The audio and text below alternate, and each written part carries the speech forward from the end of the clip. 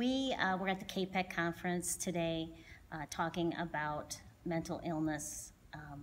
This conference is based on trauma-sensitive responses, and so this was a really important topic for us. We both have personal experience with various types of mental illness, either in our families or ourselves or others that we know, and we thought it was really important to get the message out and talk about it because people don't talk about it, and teachers are in a unique position to be able to get there first and respond.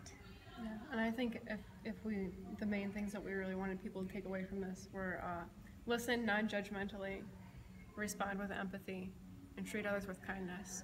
Because really, if you do those three things, you're moving in the right direction. Yeah, and you could save a life.